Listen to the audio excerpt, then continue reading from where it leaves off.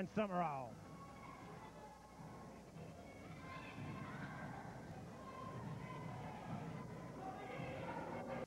Talked to Butch Campbell before the game, and I told him I was going to be on him tonight. So I guess I might as well start early with 3 minutes and 1 second left in the first. It's 17-0, White County over Lebanon. One of the things, Mike, that I think that helps this White County team is that all the way down into their elementary schools, they've got actually ball players who have played at the high school up there and gone on to college, etc., and played, and that helps to develop a program all the way down. No question about it, as we lose the basketball out. Basketball is not done overnight, Charles Gore. It starts with a building process. You got to start with a good foundation.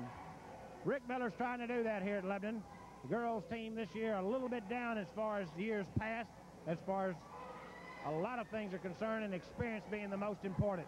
Just does not have the experienced players back this year we've had the glory of having in years past. There's one that's back, though, Miss V. Stevenson, who always plays hard. Well, not only are we short on players, but the players we lost went over to college to play. So exactly right. The quality of the player that we lost and the numbers both are kind of stacked up against us. Well, we look down there right now. We've got one senior on the floor, Michelle Patchen. We got a freshman, two freshmen on the floor. We got 3 freshmen on the floor. Correction, the senior V. Stevenson and the junior Michelle Patchen, and the other 3 players, Charles Gore, are freshmen. Right. For the first time this year, Lebanon did not have a girls' freshman basketball team. So the freshmen joined the varsity.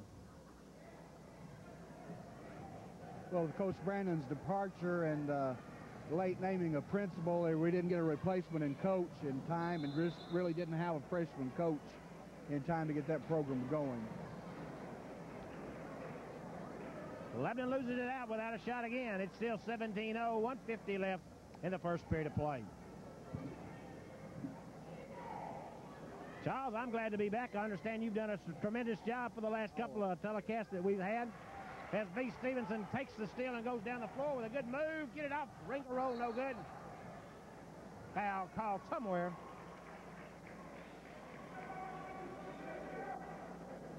Nice.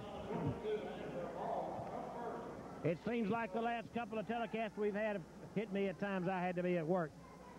I don't know how good a job I did. It was kind of like I was the only one to do it, Mike, so at least we had I don't know about that, but I know you did a great job, and I'm glad to have you here with me tonight. Continuation ought to give her the basket.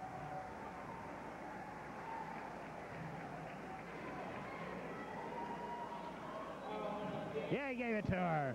10-11 gets the first 2 points of the game. As Michelle Patchen goes inside, gets it to fall, and she'll get a bonus. Patchen had a good move to the hoop that time and went up with a good shot and went in. And a shot up and good. Give it to her. 3-point play for Michelle Patchen, and Lebanon goes to the man-to-man defense, full court. And that's a crazy, crazy foul by Nicole Rothschild.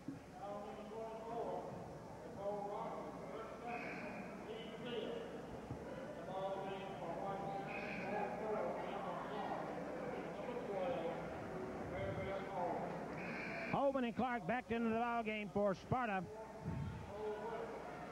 And in for Lebanon, number 54, and that's Nicole Whitaker.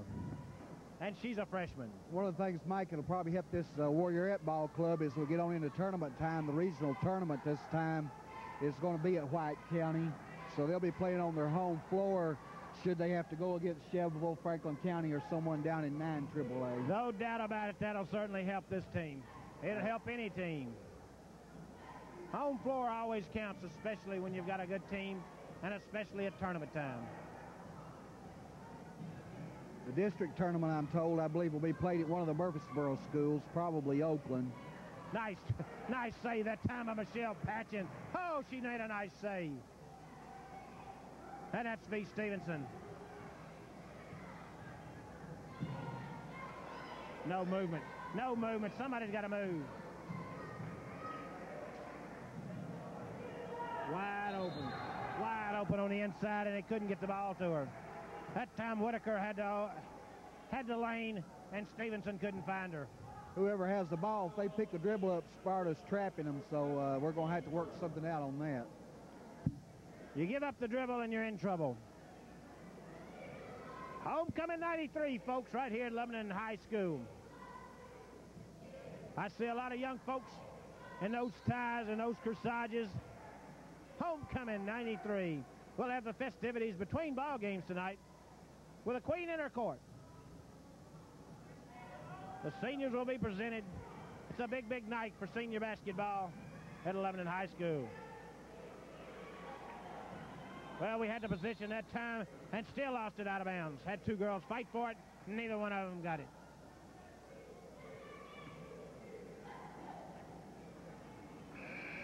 Shot at the buzzer. Falls short, no good. That brings to a close the first period of play. The ball game 17-3. Sparta leads Lebanon. All right, possession there to Sparta. They'll start off the second period of play leading 17-3. White County has substituted a couple of players in, but they're starting back with their opening lineup here in the second quarter. Yes, sirree. Give it out. Sparta knocked it out. Lebanon's going to play it. This is a point of interest, Mike, on this White County team.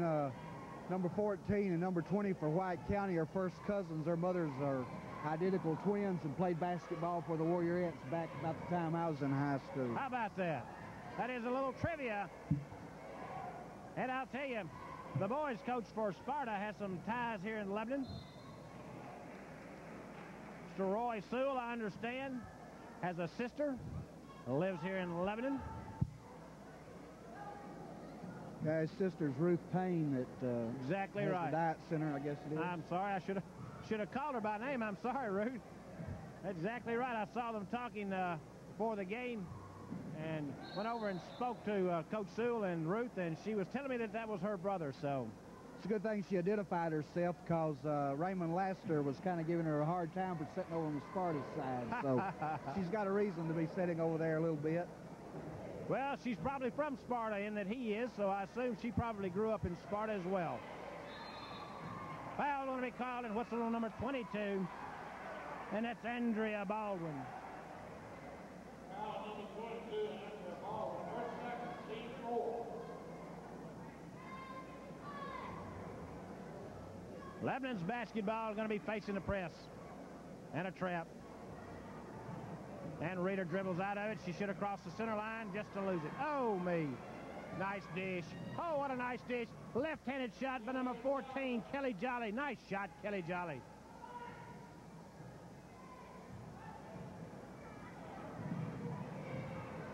Another loss and another dish and another basket. It's 21-3.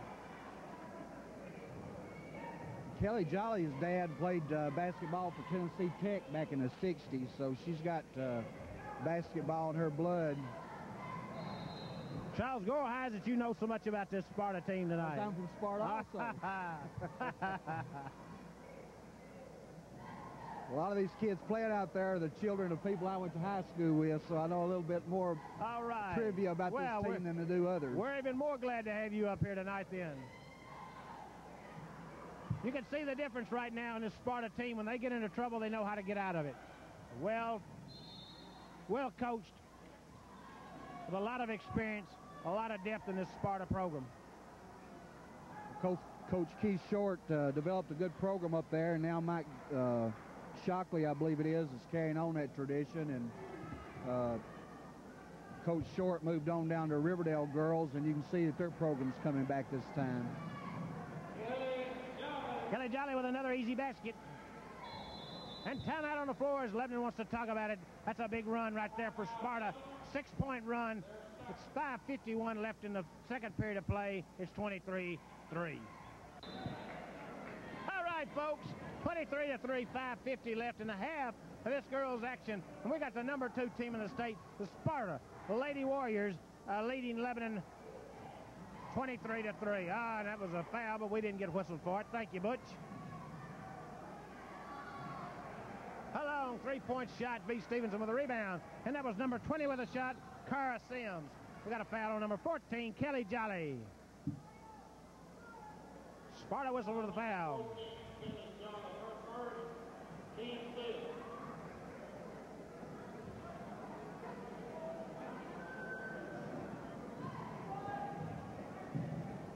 That pass has got to be crisper, Charles Gore. We got to learn to make that pass a little crisper. Telegraph that pass, and defense will be able to get back to it. Give it out to White. 5:12 left in the half, 23-3. Sparta with a 20-point lead. White County slightly has the size on us, but they've got a lot of quickness to go with their size, too. They're not, they're able to move out there on that court.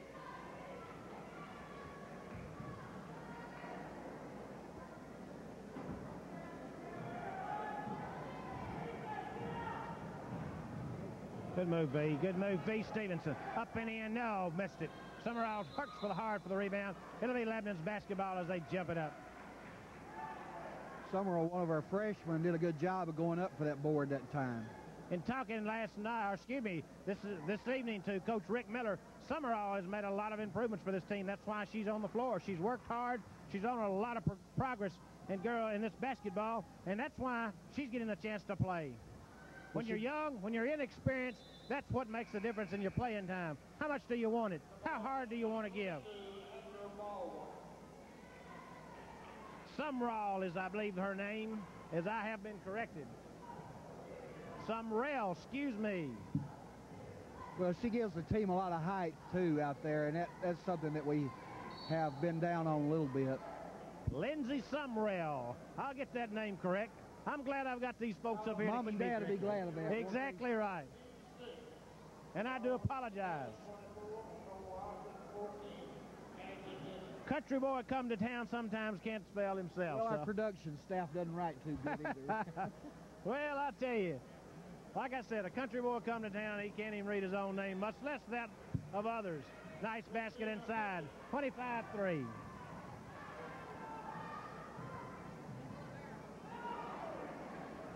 Nice inside, and Summerall with a basket. It was a good move. 25-5, Sparta up by 20. She walked. Oh, we got a foul call right here on Nicole Rothschild. I believe she walked. Looked like a step. That's a great move with Summerall that time. That'll do serve really good. Summerall, okay. Well, she can learn if she can make that kind of move against this ball club, she can do it against any of them, and that'll really do well as we head towards the tournament. 25-5. Good rebound that time. Lebanon went up high. Michelle Patchen took it off, and she brought it down and dished it off to Ross Shirt, and we're down the floor. Inside the paint. Good quick hands by this Sparta team. Good, quick hands by this Sparta team. Those passes have got to be sharp and succinct in order to get by this defense.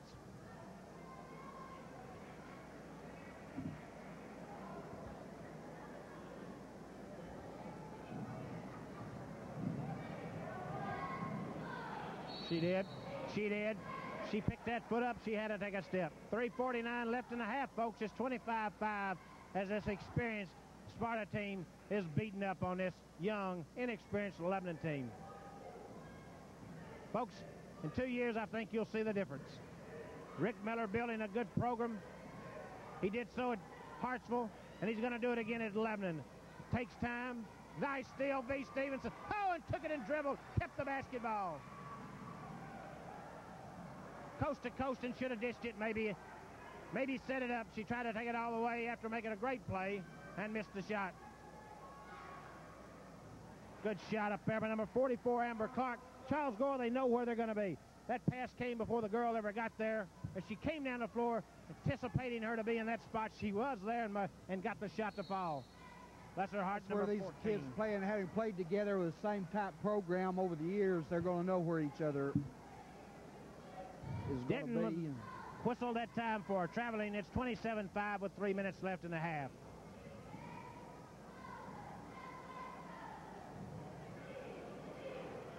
Nice shot that time. Baldwin goes up and takes it off the glass for an easy 2 points.